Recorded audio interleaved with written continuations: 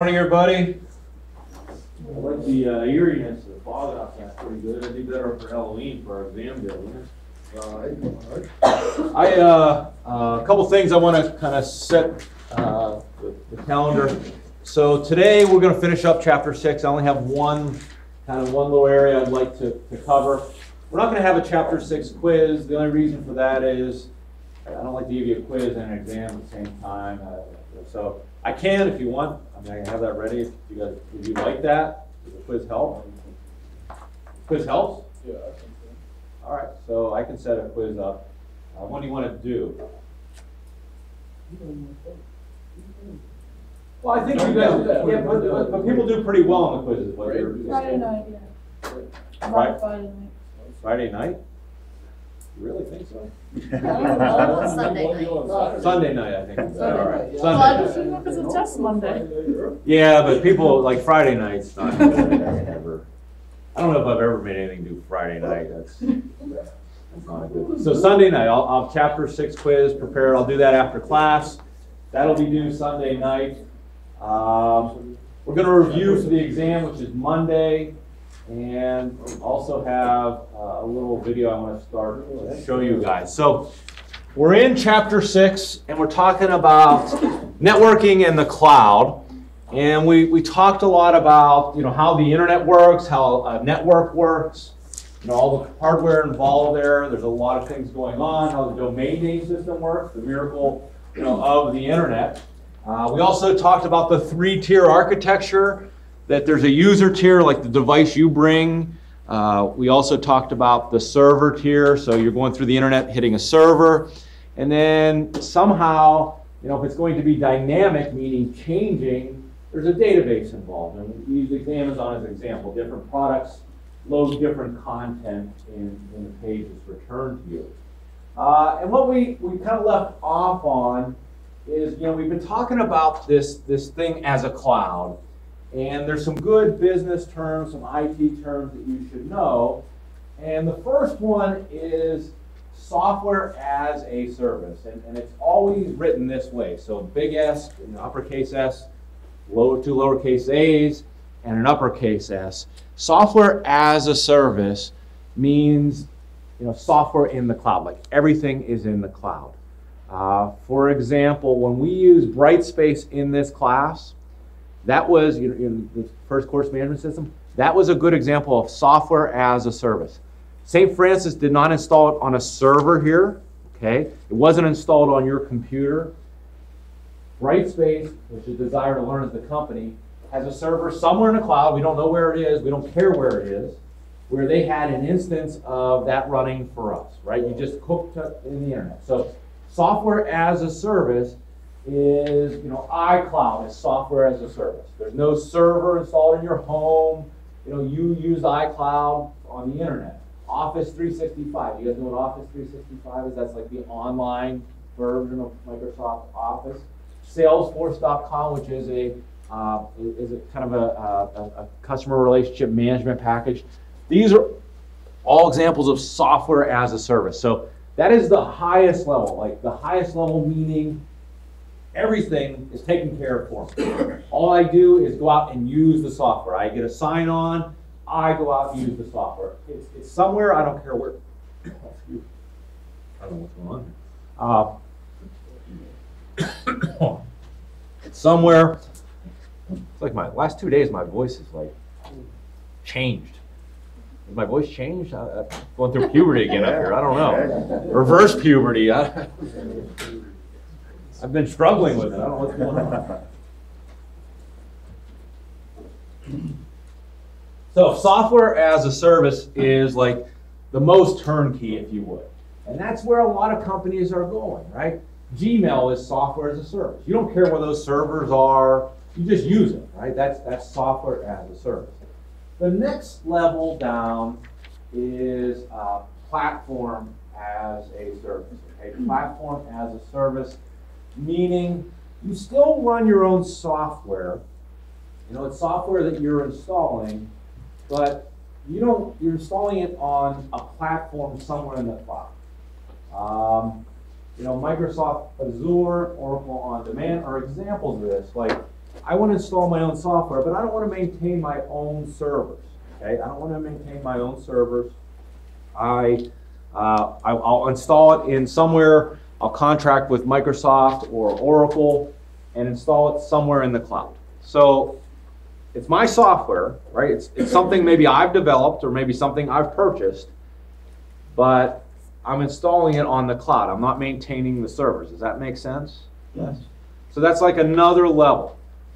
And the third level is infrastructure as a service. Infrastructure as a service is kind of like the base level. You say, I want to contract with Amazon in the cloud to own maybe a few terabytes of storage, and that's called EC2, Elastic Cloud Storage. Or I want a few servers that I can spin up. So infrastructure as a service is the base level. That is, you're actually acquiring like the hardware resources in the cloud. So this is the most turnkey, this is the least turnkey, but these are all examples of using the cloud, okay?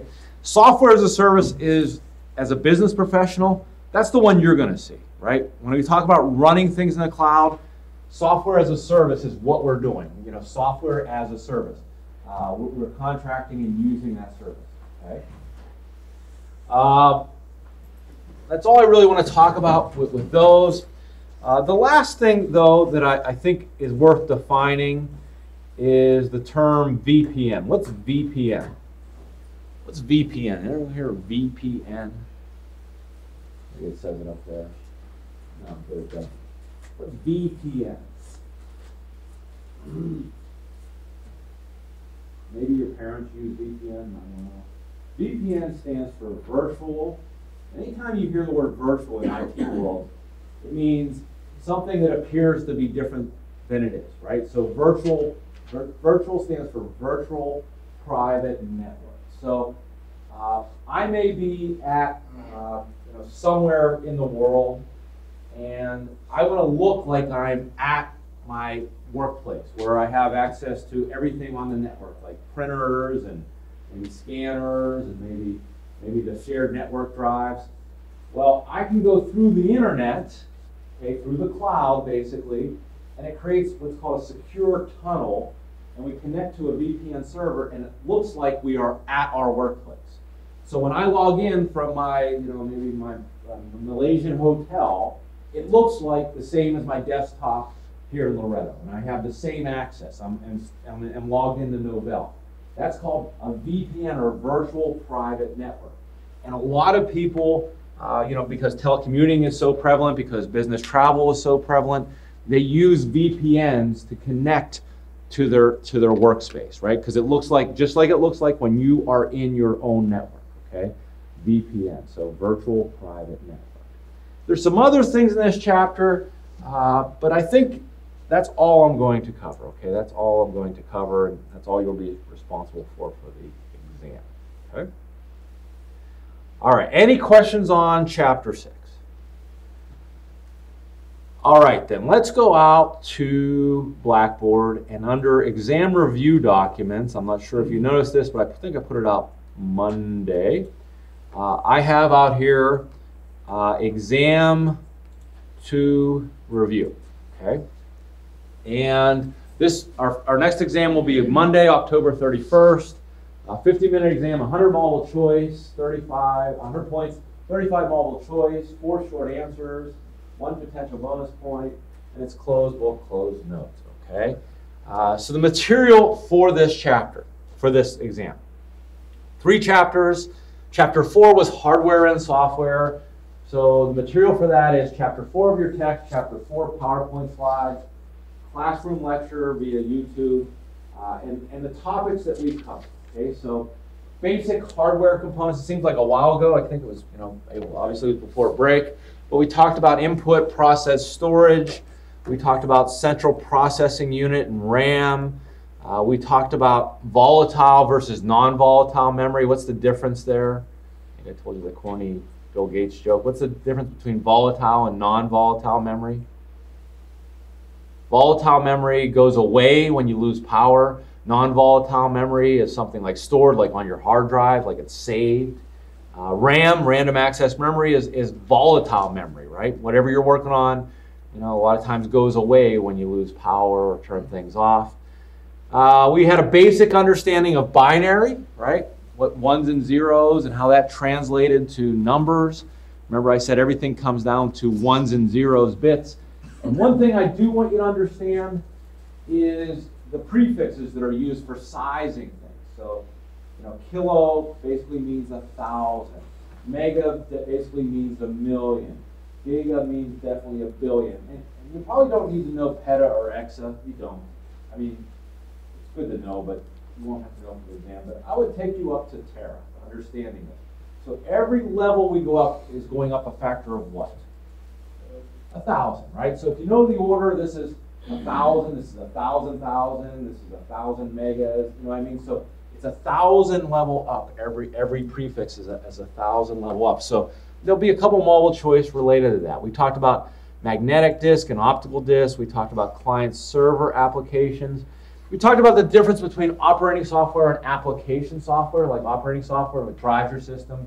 We talked about different examples of that: Windows, Linux, iOS, Android. That's for your, those are all examples of operating system.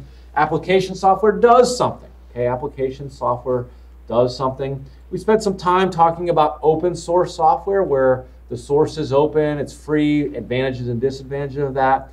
We talked about licensing. Software is copyrighted. So when you buy software, you don't buy the software. Because if you bought Microsoft Office, you'd be very rich. You buy a license to use it. And there's different types of licensing: seat licensing, enterprise licensing. We talked a little bit about upgrades and maintenance fees. We talked about types of software applications, and we used the terms horizontal, vertical, and one of a kind. Someone tell me the example between horizontal applications and vertical applications, or give me an example. Horizontal versus vertical. Go ahead. Vertical applications are kind of like used in the industry. Sure. Company, and then horizontal are other like applications that are used across multiple. Very good. So Blackboard would be an example of vertical software because it's used in higher education industry, right? Email is a, did I say horizontal? It's vertical. Blackboard is vertical, right? Email would be horizontal because you use it, Microsoft Office would be horizontal because you use it across many industries. One of a kind means it's something we do so unique that only we need that software. And that lends itself to kind of the next chart, is how we acquire software. Typically, if it's horizontal or vertical, we buy it off the shelf, right? If it's something everyone needs, well, someone has spent a lot of time developing payroll software. So why would we develop our own payroll software? Let's buy it, because they've spent a lot of time and money doing that. We'll buy it for a lot cheaper than we could develop it ourselves. So that's off the shelf. We could also do off the shelf with little small customizations. If it's something so unique to us, a one-of-a-kind application, we have to custom develop it. And I think the example I used was like buying a suit, right? If you buy a suit off the rack, that's like off the shelf. If you buy it off the rack and have it tailored for yourself, that's off the shelf with customizations. Custom developed is a tailor-made suit, right? Someone measures every nook and cranny of your body, makes a suit just for you, very specialized. And the price is the same, right? All those things cost more and more money. In fact, custom developed is a factor of a lot more money. So what acquiring method, and these kind of things, that's what I just talked about, they're kind of related. And we talked about thick client versus thin client. What's the difference between thick and thin client? What do we mean by thick client and thin client? It kind of relates to what we just talked about. Thick versus thin client. So cloud-based solutions require what kind of client? Thin, right? Because a lot of the processing software as a service happens in the cloud. I don't need a lot of storage space on my computer. I don't need a lot of processing power. Thick client means, I need that stuff because I'm installing things right on my computer, right? So thin versus thick. And we've talked that, industry is moving more toward cloud-based and thin client kind of computing. So that was hardware and software. I don't think anything, earth-shattering in there. Any questions on chapter 4? Chapter 5, we spent a lot of time in Chapter 5. It's an important thing, understanding databases and database processing. Why do we need a database as opposed to a list? Why do we need a database as opposed to a list? The database shows the relationships between them. Okay, so if we're storing information about one theme, a list works. We can put it in a spreadsheet, it works. But if we need to relate things, if we're storing information about multiple things, like students, student appointments, student grades, student housing, then we need a database. And you're right, a database is tables plus relationships plus metadata. You guys remember that? Tables plus relationships plus metadata, which is data about data. So we talked about a definition of database, and I really want you to understand the hierarchy of data, how it all comes together. If you think about it, at the very level, everything in computers comes down to bits, zeros and ones. Those bits come together to form bytes. Those bytes come together to form characters. Characters go in columns, fields, or attributes. Like if we're talking about like last name, like Miko is 4 characters, and that's a last name column. In the row for like faculty member, right? There's a row of information about John Miko, which is in a table called faculty, which is in a database called, I don't know, St. Francis University, right? We built those tables, right? We brought those tables together. We talked about faculty teaching courses, students enrolling in those offerings. Remember, all those tables came together.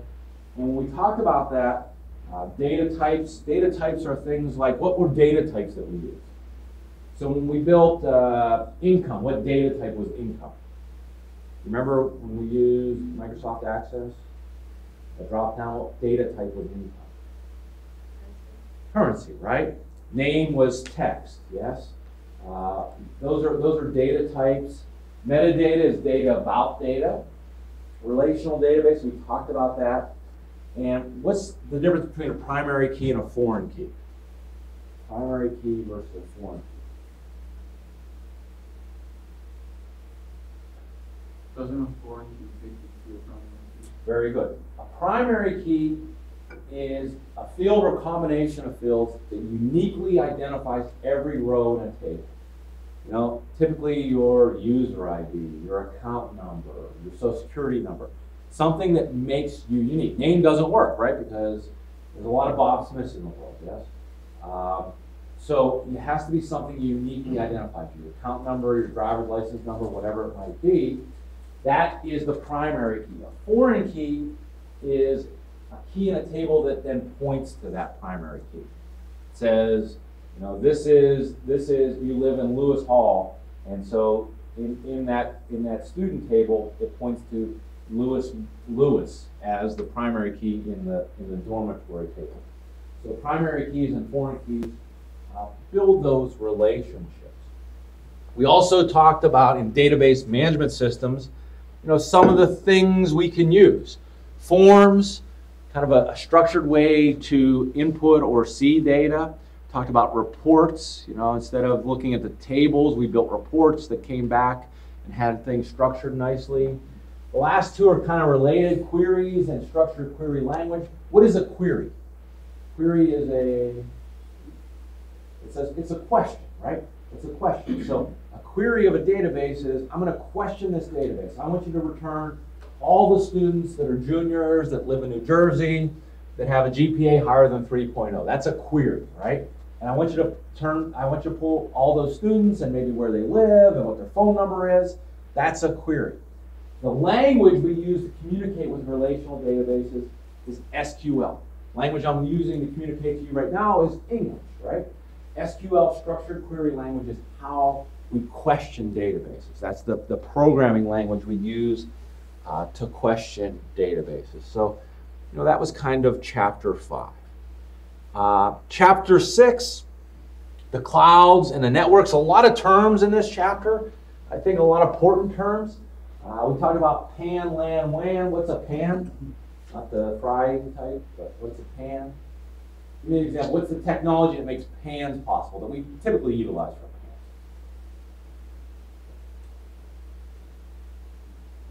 PANs? Yeah, it's a personal area network usually around you, right? You're the hub of that network, and Bluetooth is what we use. Like my phone's connected to my headphones, connected to, maybe my Fitbit, right? That's a personal area network. LAN, what's the difference between a local area network and a WAN, wide area network? What's the big difference between the LAN and the WAN? What's the difference between the LAN and the WAN? Not the first letter. What's the difference between the LAN and the WAN? The lane, like an access point thing, or lane like the Wi-Fi? Not really. The big difference is a LAN is like, a local area network is like a physical location that I control the whole physical location, right? Like at St. Francis University, Schwab Hall has a local area network, and we can run cables, we can connect things through Schwab Hall. We own Schwab Hall, yes? But if I wanted to connect Schwab Hall to maybe, I don't know, maybe it's Steubenville University, Franciscan University, to their business building, we wanted to share things between us and Steubenville, that would be a wide area network. And that's because I can't run a cable from Loretto to Steubenville, Ohio, right? I have to contract with telecom companies that have cables that run between Loretto and Steubenville, Ohio. That's a wide area network, right? When it's not one physical geographic location, but it's still a network, it's a wide area network. And we also talked about the internet, capital I, and I should have had that lowercase, and internets. So what is an internet and what is the internet?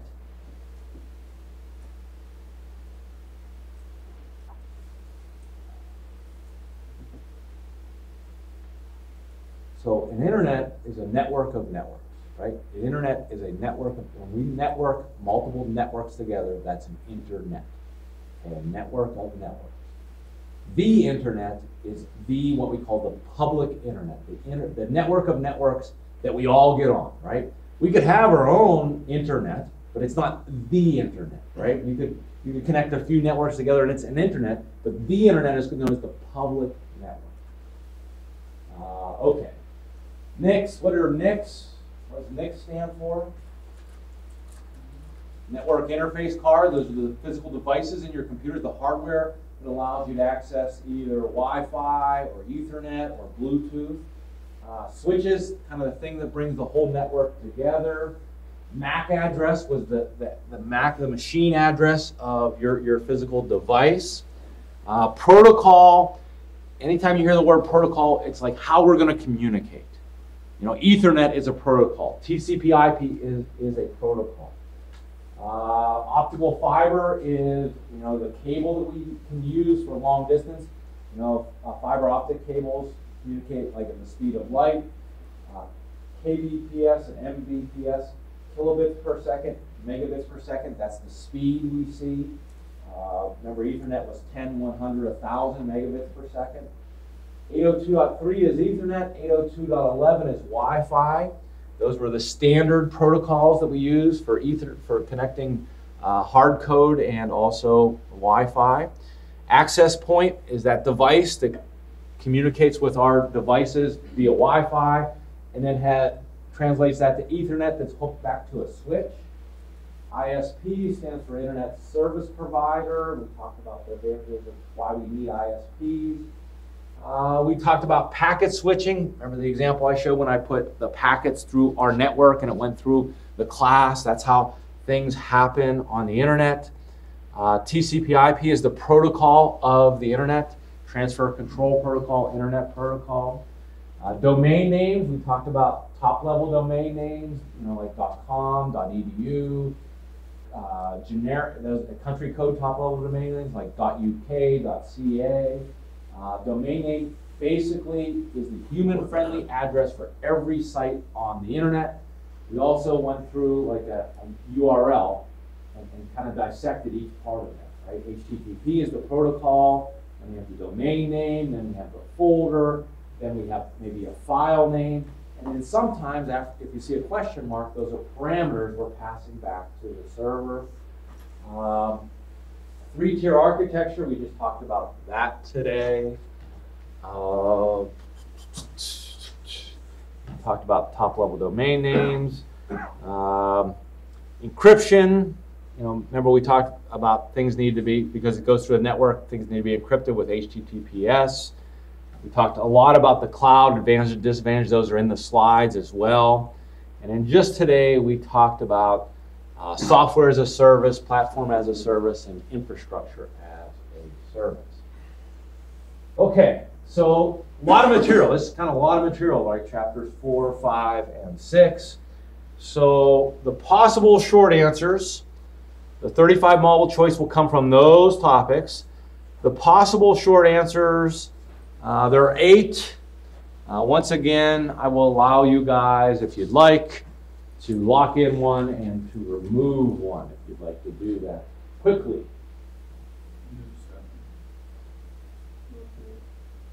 So we have a nomination to remove 7. Would you guys like to remove 7? Second on that nomination? You going to fail for lack of a second? I'm proud of your second. All in favor of removing 7? No. Is it different? Is there another nomination from the floor to remove? 4. Who said that? Second. Who said that, Dan? Your voice has changed, too, Dan. It sounds like your voice. So Daniel is recommending 4. Sawyer is seconding it. So how about 4? Moving 4. Yeah, show of hands, please. 3. Through 8. That's like 6. Doesn't seem like we have much consensus here. So 4 and 7 are the 2 nominees. So we'll just take a straight vote. Any other nominees? So who would like to remove 4? Show of hands. I'll count the hands. So we got 5, 6, 7, 8, 9, 10, 11. All right, I think. So what was that? 7? Did you start on? 4. 4. All right, 4 is removed. That's more of a board. So 4 is removed. Now, which of these would you like to lock in? So what do we say? 4 removed.